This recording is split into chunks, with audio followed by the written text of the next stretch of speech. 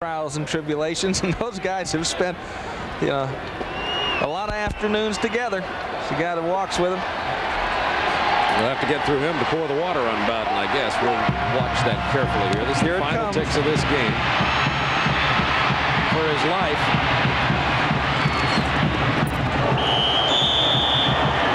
And this one's now there's a goes down.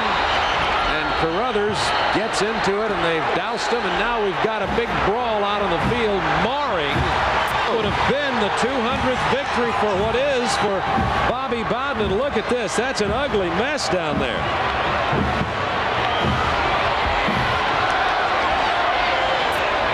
This is ugly. It all happened on that final tackle when they ran out of bounds on the sideline. Looks like they're starting to get it cleared up down there, although there's still some bodies flying around. They better get them pulled away from each other. The ball game is over. Archer trying to get his players to leave, as is Bobby Bowden. And that's terrible that his 200th victory has to end with the brawl.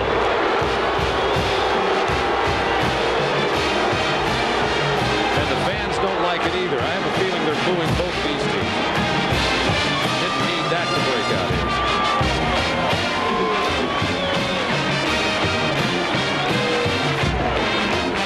It was one of those unfortunate incidences where Daigle was running down the sideline. As he was at the sideline, he was knocked out of bounds. Carruthers was over there. And of course, Carruthers then ended up in the middle of the LSU bench. Somebody on the bench got into Carruthers and vice versa. The next thing you know, we had the near brawl. Well, it looks like everybody came out of it okay.